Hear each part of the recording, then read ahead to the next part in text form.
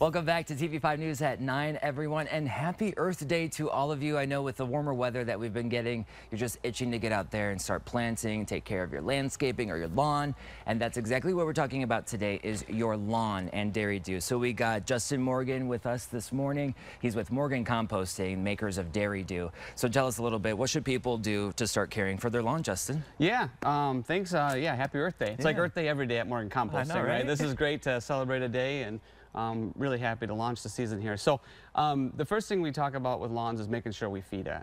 And with our Safe Green Lawn, it's a 1004. And the middle number being 0 is because of the phosphorus. Anytime we put phosphorus on our lawn, there's a risk that it could leach into our Great Lakes and our great fresh water we have, and then it could create algae bloom.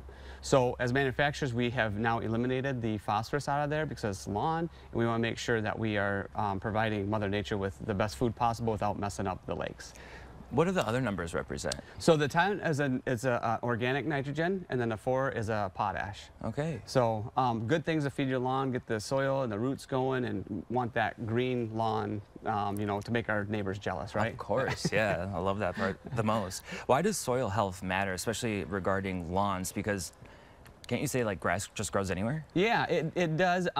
So anytime we do our lawn, we want to have it flourish, and what we see on top is the visual part, but what we don't see is the roots, right? And what I brought here, this is 1004, the Safe Green Lawn, and we put 3 capfuls in just a little bit ago, and this is what would be your like chemical-based, salt-based fertilizers. Right. So anytime you put salt and water together, it dilutes, right? And you can see there's nothing down here. You could accidentally drink this, and there's 3 capfuls of a chemical fertilizer in here. Most soils in Michigan could be like 2%, maybe a little more, but not much organic matter is in the state of Michigan, in a lot of parts of Michigan. Yeah.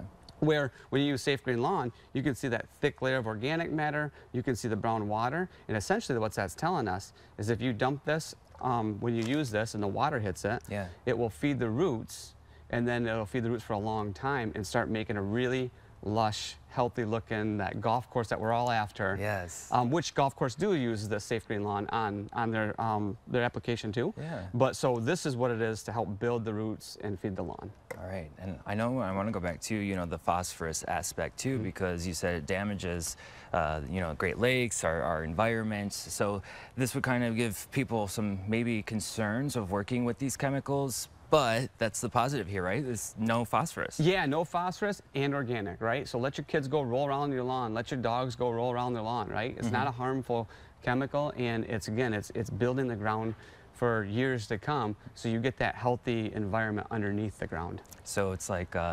safe. Yeah, it's super safe. Yep, organic and safe. All right, love to hear it. Tell us a little bit of the use. How do we really get that into our lawns? Yep, so the Safe Green Lawn is a granulated product. We make it right here in Michigan. Our family makes it. It's in the beautiful town of Marion. So you can find this at Warm Beers here, right here. They've got a beautiful issue. Come down and check it out. It's awesome. Great family. So, but that product is spread with any cone spreader, push spreader, pole spreader. It's a granulated fertilizer. And if you're looking to patch your lawn, or if you're looking like Fido, you know, has been out there doing its thing all winter, you're gonna have the brown spots, we recommend the Seed Starter. Now, we sell a lot of this all over the U.S. for starting seeds in greenhouses, but what we found out is customers are using this to actually patch them fussy spots that aren't growing too well. And there's 17 different ingredients in there, and they're mycorrhizal fungi to help germinate that seed.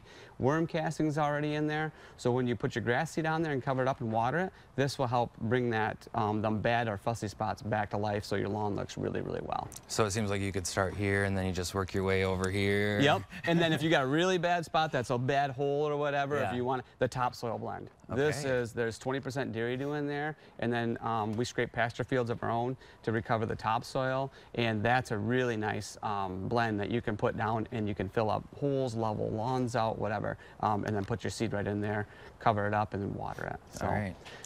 Anything else you want to say? It's like a lawn cart here, right? I know. Ready to go. So Warm Beer has it here, and this is great people, and love to see you come down here and check it out. Yeah, absolutely. You can also get the products. These are just what, 3 of many lots lots of products that we're going to go over this season while you guys are, of course, getting outside, getting to landscaping, getting to your lawn. So Justin, appreciate your time. Thank you. And of course, you can find more information on Dairy Dew by going to our hot links section on WNEM.com.